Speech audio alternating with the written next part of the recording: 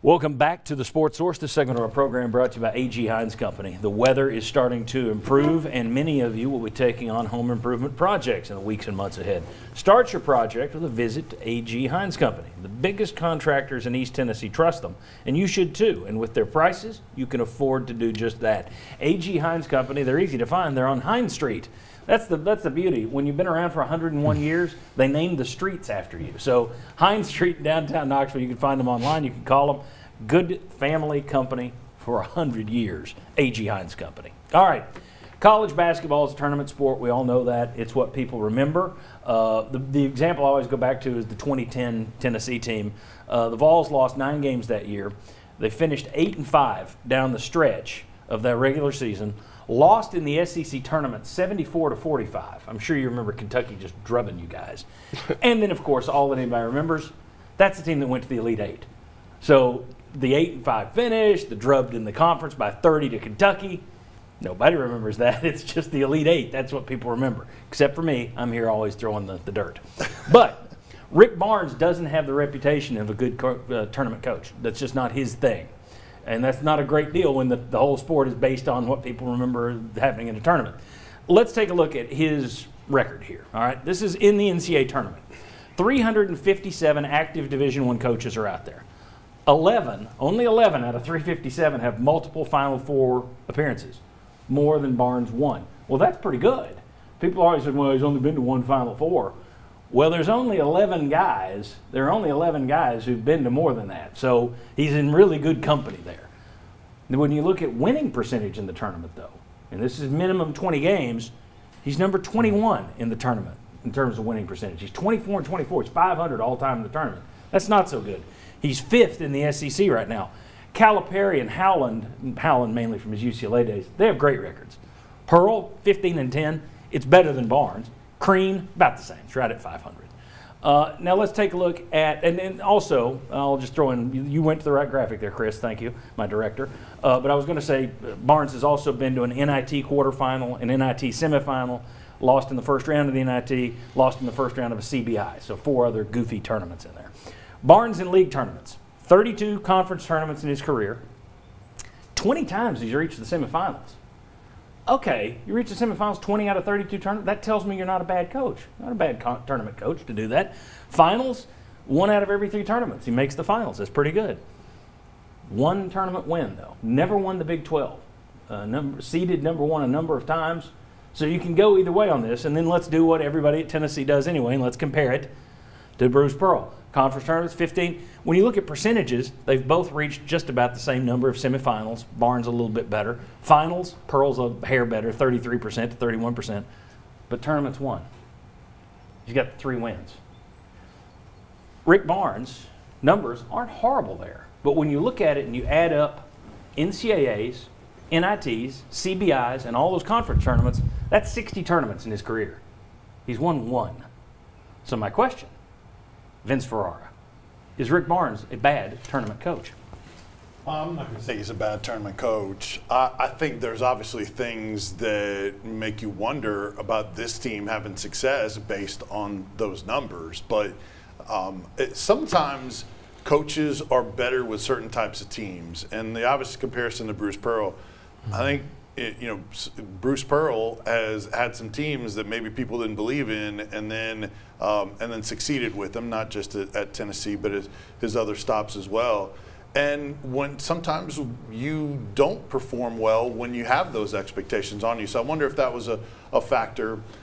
You have to wonder about the style of that grinds on them. I think they have such a good staff with their scouts. I think they're put together to be a good, successful tournament type of team where you turn around those scouts and pregame make those adjustments. The question is this team hasn't seemed to make great in-game adjustments and having answers. So I wonder if, from that standpoint, that trend that we saw there with those numbers will continue. But I'm not going to say bad because he's still had some success. Jerron? Well, I'll say the burden of expectations is usually the downfall to all teams. And so when you have expectations, it's kind of hard sometimes to surpass those expectations, even in the eyes of your greatest fans. Mm-hmm. And so what we have to focus is what makes a good tournament coach. And so if he can be detail-oriented and intentional throughout the game, can he be present on the sideline and, like as to Josh's point, make those game times adjustment, listen to the coaches, take that advice. And then if he also can be disciplined in the chaos, it'll bode well for our future moving forward, especially if we want to win more than just one game. All right, not a bad tournament coach, not a bad tournament coach. Mark Pankratz, 60 career tournaments, 1 career win. Is he a bad tournament coach? Well, again, I know you say 357 active coaches, but that doesn't take into account all the many, many coaches that have failed at the high level of big Power 5 basketball over the course of his 20 years of coaching at Texas and UT. Yeah. So that puts him in even a finer line of margin of those that have won that amount of championships. And so I think now if you take that out and you compare it to other people that have been in Power 5s for that long, Coach Barnes is a really good coach. I don't think you can say he's a great tournament coach, but he's a really good coach. And you know, I think that when you look at Pearl's 03-05, having been on that team and the Horizon League when he won the championships there, we were by far the most talented team, top to bottom, in that league those years. I think the other frustration is you look at Pearl's one SEC championship win. It was him on an Auburn sidelines and not a Tennessee sidelines, which frustrates fans a little bit. But I think when you look at Barnes, how many coaches have been at one institution for as long as Barnes was at Texas? That's another thing of staying power, man. Like this day and age, more frustration, more challenges, more money is lost, more poor decisions are made with constant turnover. And I think sometimes with Barnes and what he did at Texas, there's a lot to be said there of how long he was there. Yes, he didn't win as many championships as some other places have, but he has been a very successful coach in his time at Texas and at UT. I think there's another way of looking at it as well, and that is this. Would you rather be the program that is typically going to be in the tournament? You may not always make the run. You may not look at it and say, oh, well, we're going to be up there with Krzyzewski and Izzo this year, but you're going to be in the tournament. Or would you rather have the guy who, well, we could be in probation, we could be in the tournament, we could not be in the tournament. If we get there, though, we got a shot. With his style, we got a shot if we get there. Would you rather be consistent in pretty much getting there, which I think Barnes most years does get there, you saw the numbers? Or would you rather be inconsistent in getting there but have a better shot once you're in it at possibly moving further? And if it's me, I think anybody that runs a school would say, give me the tournament every year.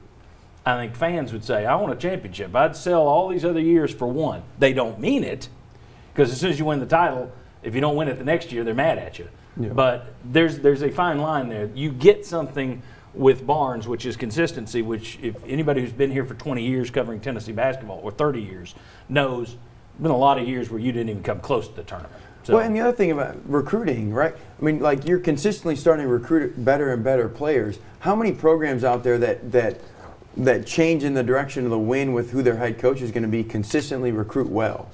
Not many, right? But he's got and he's building a recruiting pipeline that if we can keep saying, yes, who knows? He may never get to a Final Four at Tennessee, but he's going to be in NCAA tournaments. He's going to win. He's going to win a lot of games, and he is a very, very good basketball coach. One thing that's interesting about the back to the tournaments being too much, it's too important in the sport. The sport needs to do something to fix it, and I don't know how it does it because March Madness is huge, but it needs to do something to where everything doesn't ride on the conference tournament because the regular season is just pretty much useless at this point. Point being, the 2005 team that you were a player on in Milwaukee, you were a player on that team, right? Yeah. You guys won the Horizon League by 1 point over Detroit. Mm-hmm. All right, 1 point. You guys don't win that, you're not in the NCAA tournament. Correct. You don't get to the Sweet 16. Mike Hamilton more than likely doesn't hire Bruce Pearl here. You never come here. You never come here. If you guys don't win, if you guys miss one more bucket in that championship game, you two aren't on the show today. And who knows where Tennessee basketball is. Too much rides on the tournaments in that sport, in my view. But anyway, thought that was interesting. I know people beat Barnes up for the record. I thought let's throw it out there, and you can take it either way. All right, when we come back, should Tennessee be copying the Alabamas of the world who are looking more toward the NBA, more analytics driven? Is that where the sport's going? Does Tennessee need to make that adjustment? We'll discuss that quickly, and then we'll have keys for Tennessee versus Florida. Come on back on the Sports Source.